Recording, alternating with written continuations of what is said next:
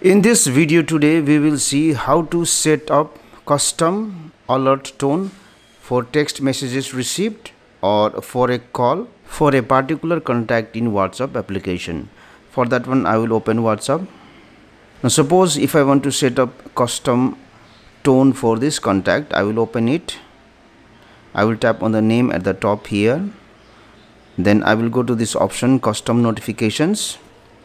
Then what you have to do is you have to at first select this option use custom notifications, and you can see there is an option notification tone. Select it and then you can select any notification tone. This will be used for new messages received. Also, if you want, you can change the vibration pattern. You can make it default, you can make it short, long. Then here you have the option call notifications.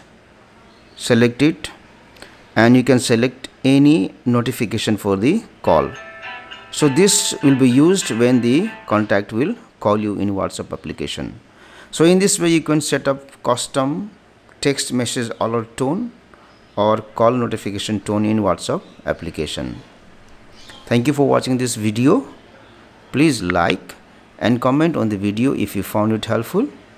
Also click on the subscribe button and hit on the bell icon to get the notification of our latest videos for free.